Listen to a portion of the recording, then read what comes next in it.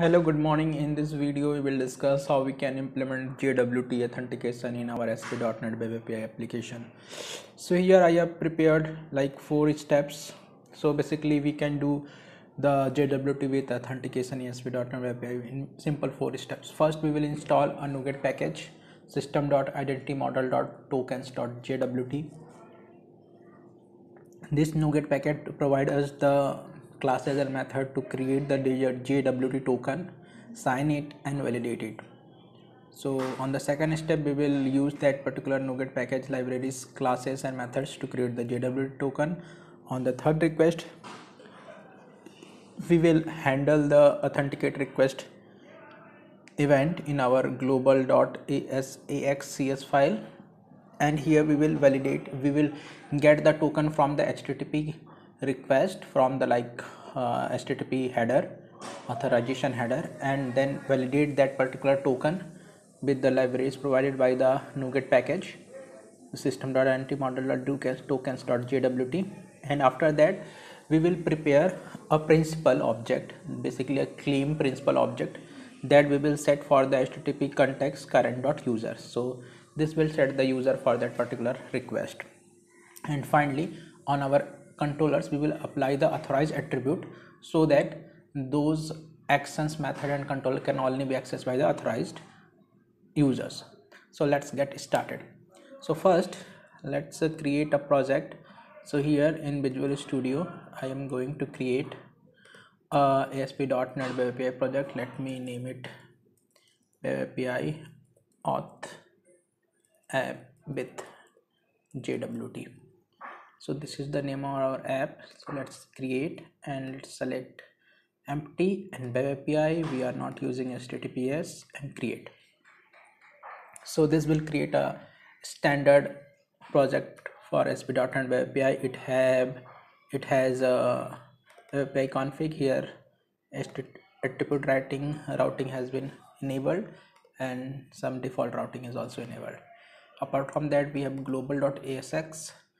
Here we will capture our authenticate request event, and again we have a controller folder.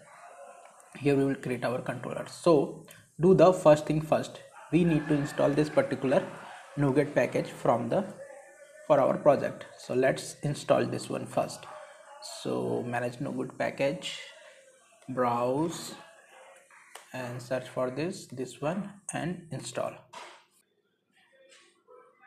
So let's click OK, and this NuGet package will install in our application.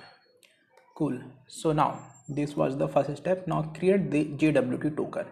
Okay, so I'm going to create a helper class. Let's call it like say we can say JWT helper. Okay, and make it static and create. We have the second step, create JWT token. So let's make the method public static string create JWT token. Cool.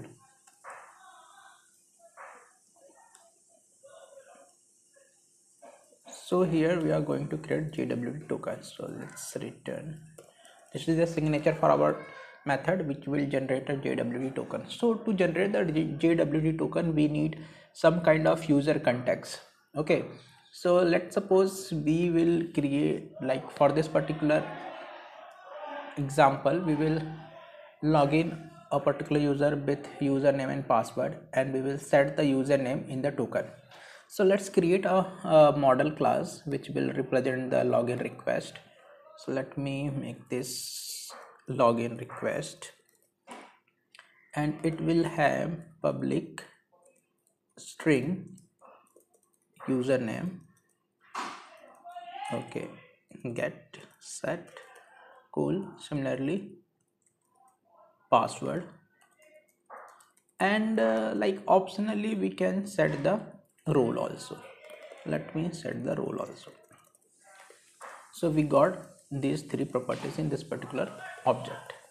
So to creating the token, we will need this object, let me call it as request. And for creation of JWT token, we will need some classes and methods from the NuGet package that we have installed. So let's import the namespaces system.identitymodel.tokens.jwt. The main class is the handler class, new JWT security token handler. This is the main class which is responsible for creation of tokens. So after that we will generate our token with the method create token, and it is taking a parameter of type security token descriptor. Cool. I'll just put it here. Okay, so finally this parameter will be passed here, and on this particular object we will set the all required information that we need in our token, and in the last step we will write the token. So this will generate the actual token string for us. Cool. So this is the simplest form of creating the JWT token. So let's add some parameter. We need to add subject. Subject is basically identity, the claim identity. So let me make it id new claim identity. Okay, I need a import here for claim also, system.security.claims claim identity. Yeah, so we will set the subject, the details, that all the detail will be available in this particular claims identity for that particular user, and we can set the sign in detail, sign in credentials. So this is the sign in credential. This will take a security key. So we will generate a key from our like a string. So let me declare public static read only string. Let me call as key, sign in key, and this will be something like that. Okay, so we will need to pass the key. So I am using symmetric key, symmetric security key. It is taking the bytes of that particular key, so let's convert it to byte array, and let's import using system.text. So encoding .utf-get bytes. So here we will pass the actual key and we will get the sign in key as byte array, and we can pass it to the symmetric security key constructor, and we need to specify the algorithm. So there is lots of algorithm. We can use this dot hmac 256. I think this one is perfect. Okay, so let me do this. So we are all set, nothing else is required here. So we just have to supply the details to that particular claims identity. So for that we will create a list of claims, new list of claim, and finally list of claims, and we will add individual claims to this. So here we can add new claim, and here we have claim types dot name. We can add the request dot name, username. Okay, so yes, so this is how we can add the name. We can use a name identifier. This is also username, and we can add the role. So finally we can add the role, and it can be the role from the request only. Cool. And finally we will add this particular claims to this identity, and this identity will add it to our token. So this is how we will generate our token. So this method will create the token. So let's create a controller here to generate the tokens. So I have no controller by default. I will create a by controller. I will going to name it app. Okay, and I will add a simple method here, public I http action result login, and this will return a token if it is valid, or this will be a http get method, and I am going to make a route for it. So let's make the route login, and we'll take the login request from our using web.models login request. Yeah, this is the request, and it should be like http post. Nice. So by default it will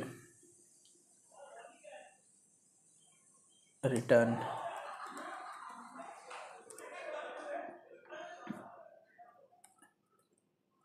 success equal to false and message is equal to invalid creds, and finally if it is invalid then JWT is going to be null. So this is the request we are okay. Let's ignore it for the response. Like if it is there is not a valid credential, then there will be not JWT. And then there will be another method, public I action result, I http action result, and let me call it home, and it will return home if it is got executed successfully. So do the same things, make it home, and it is going to be http get. Okay, nice. So let's test this controller first. So I am trying to do this. Okay, yeah, so it's run. Let me copy this particular URL and make a post request here on login, invalid creds. Nice. And let me make another request and make a post request, get request on home. Okay, yeah, nice. So this is set up. Let me do another thing. Like I want to protect all these methods, and I want only authorized user can access it. So if I apply the authorized attribute, this all method will not be accessible from the user who is not logged into the system. So let me run the home again. It's giving me the 401 unauthorized. For the login again, it's giving me the unauthorized. Yeah, but we still need the login so that we can like pass the credential and get the tokens. So I'm going to mark it as allow anonymous, and here I will write the logics.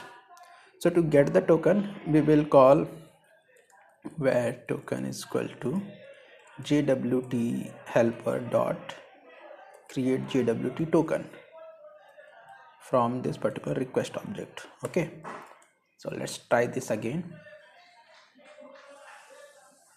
Nice. I am trying to access the home. I am still getting unauthorized, but if I trying to access the login, okay, we got an error because we have not passed the details to the request object. So let's do that. I'm going to add a body, raw body, JSON body, and let add username.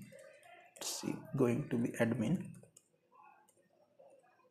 and let's add the password.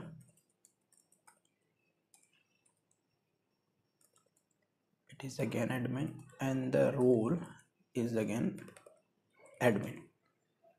Okay, let me do a little change here in our controller so that it is a valid if request dot username is equals to admin and request dot password is equals to admin, then only we are considering it as a successful request, else it is not a successful request. Okay, and if it is a successful request, then we will returning the token. So for that we will return the JWT token and we will success is for true and we got the token. Yeah, this is what we have. And one more thing, here we have to specify the sign-in key. For HMAC S256 we will need approx like 128-bit sign-in key. So let me generate a token, security key generator. So here is website allkeysgenerator.com. From here I will going to generate out 128-bit key. Okay, yeah, so let's copy this and put it here. Nice. Yeah, now in our controller, if we are supplying admin as username password, we will get a valid token, else we will receive a message like invalid credentials. Okay, so let's try it first. Okay, we got this. Okay, so on home we are getting same on this we are getting. Nice, we got the JW token. Let's do this and we are getting invalid credential, right? Nice. So let's do the username, a password, role, and we are getting the token. So finally we are able to generate the token. So we done the steps 2 on the step 3 and we also done the step 4. So we have applied the authorize attribute on the controller. Next, the only step we have like remaining is we have to validate the token which is going to be passed as the authorization header in our request. So let's do that. So we have talked like we will validate a token in authenticate request handler. So let me create a helper method to validate the token and another helper method that will be used to get the token from the request and validate that particular token from the validate method, and will set the HTTP current user with that particular passed token and generated claim or the principal. Okay, so in the our JWT helper we are going to create another method which will be called as like validate JWT token, and the input or the parameter will be a token and the return type will be like using system dot security. So here I will get I principal. Okay, I principal. Okay, from where it will come security dot principals. Okay, cool. We don't need all these, but still we need the security handler and we will going to use this to validate the token. Validate token, and we'll take the token as the first parameter and some parameters to validate the token, and again after successful validation it will generate a security token. Nice. And once this token is successfully validated, we will get this security token and convert it as a JWT security token, and from that we will create an ID, the new claim identity. Yeah, and JWT dot claims, all the claims that is available in our um, token, and we will name this as JWT authentication. Okay, and for name, accessing the name, we will use the name attribute of the token, and for the role we will use the role attribute of the token. Nice. And from this particular ID we will return new claim principal. Yeah, so this is how we will validate our token and generate the principal. So before that, we will need to specify what we are going to validate and with what like sign keys. So first we will need to specify validate the algorithm. We will say true, like what are the valid algorithm. We are going to supply only one that we are using here. Okay, then we will check like validate audience. We are going to say false. Validate issuer, going to false, and we are going to like use issuer sign in key. Okay, this is going to be the sign in key that we are using here, the same key, and validate sign in is, call it true, and again validate lifetime is equals to true. Yeah, and that's all that we need to set up here. And one more thing, like we can add expiry of that particular token. Add this, so after this much time this token will get expired. Okay, so all this is done. So this is the method to validate our token, and I am going to add another method, public static void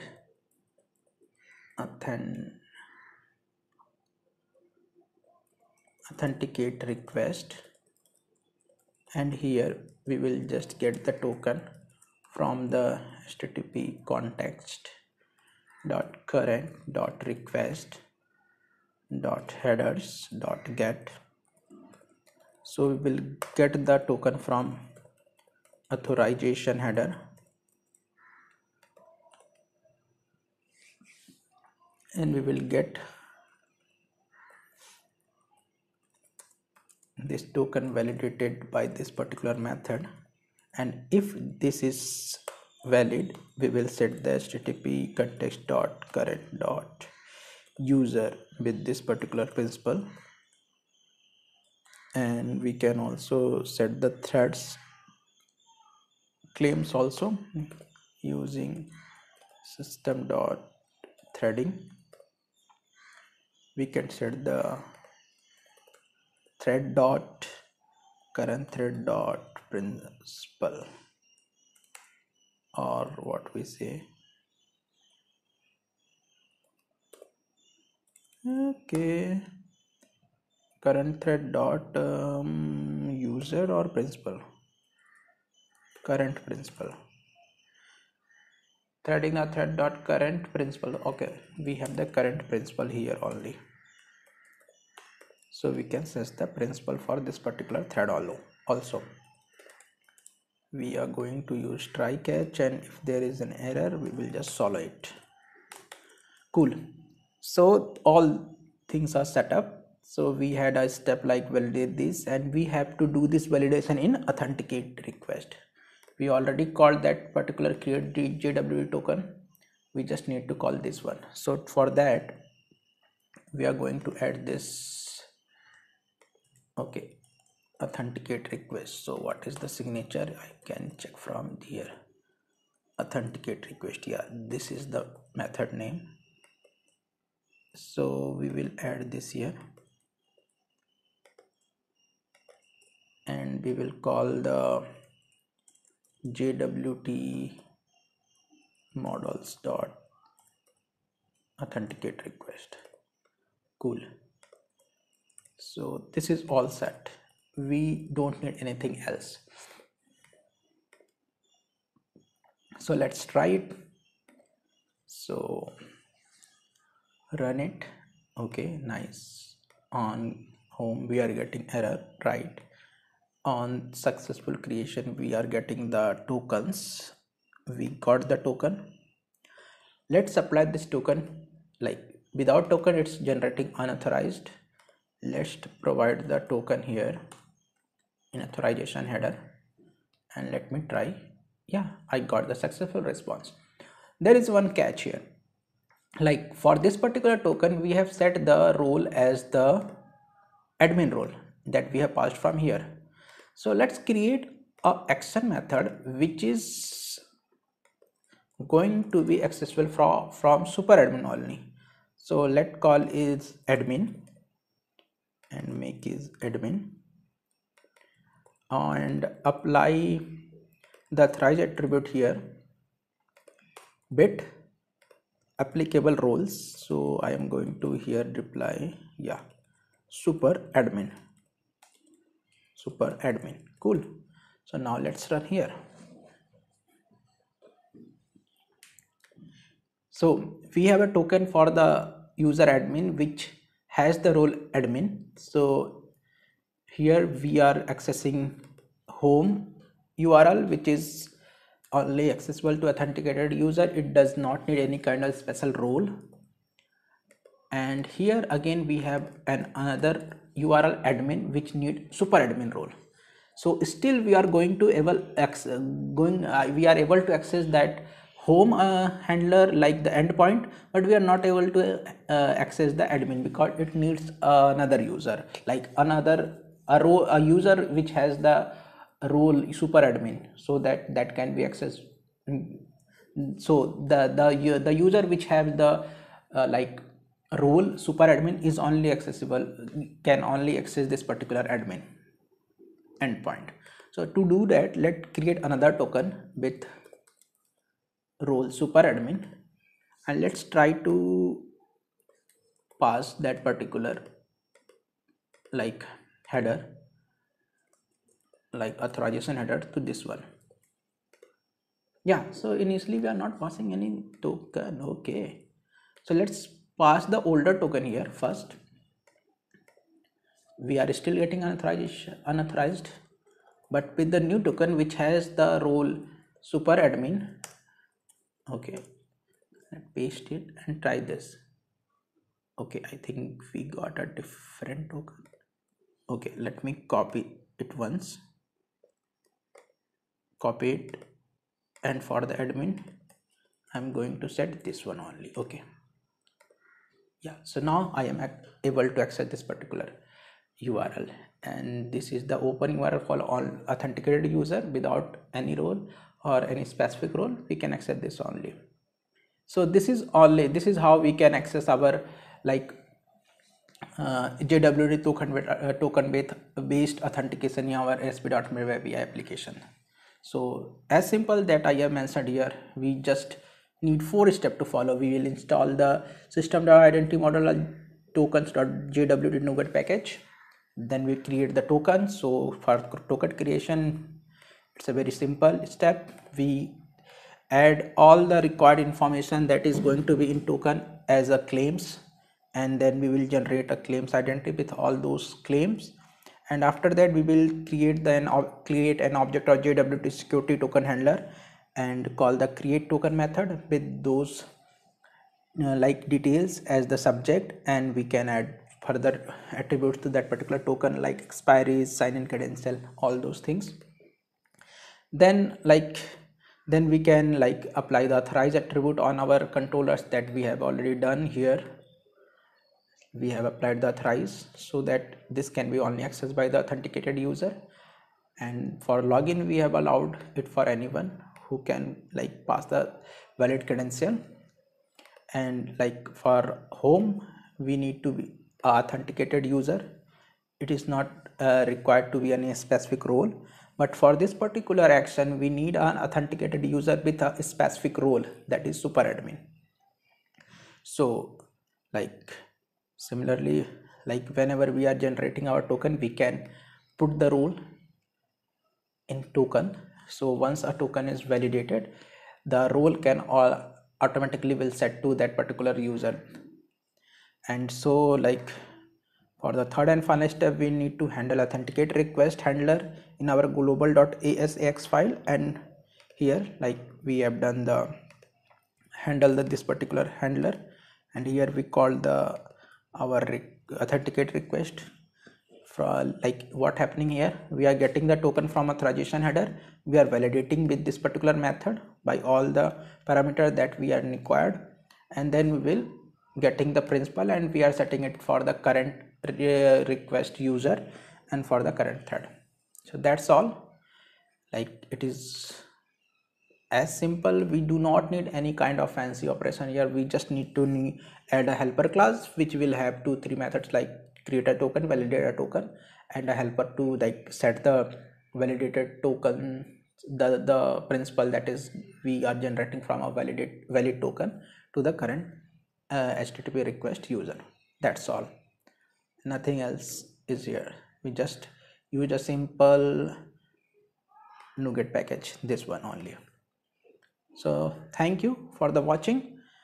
Feel free to comment whatever like you have any problem or you are facing any issue in implementing JWT token, and the complete code will be available on the GitHub. You can access that from my GitHub repo. I will share the GitHub repo link in the description. Thank you.